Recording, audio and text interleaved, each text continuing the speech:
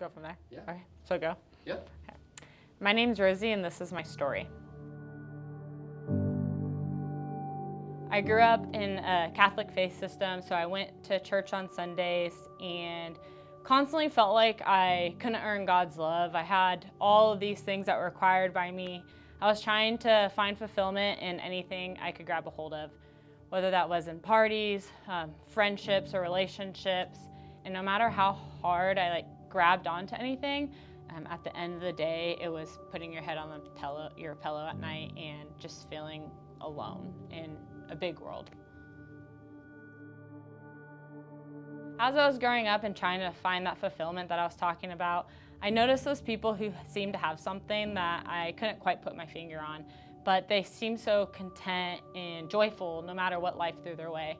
They were always just so happy, and I wanted to know why that was. Why couldn't I have this? Two of those people happened to be my sister Mandy and my brother-in-law Ty. I saw something transform inside them and the way they lived their life that I wanted to know, understand, and have. So I had a few conversations with them that really stuck out to me and changed my life.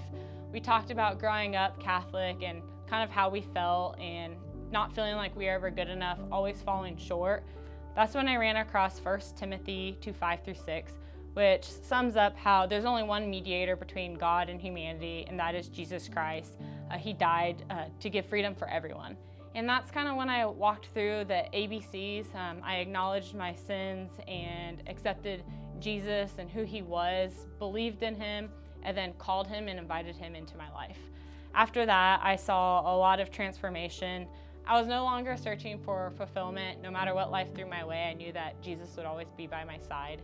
I know that the truth is in God's word, and through his son Jesus, I have found love, righteousness, and that joy I had always been longing for.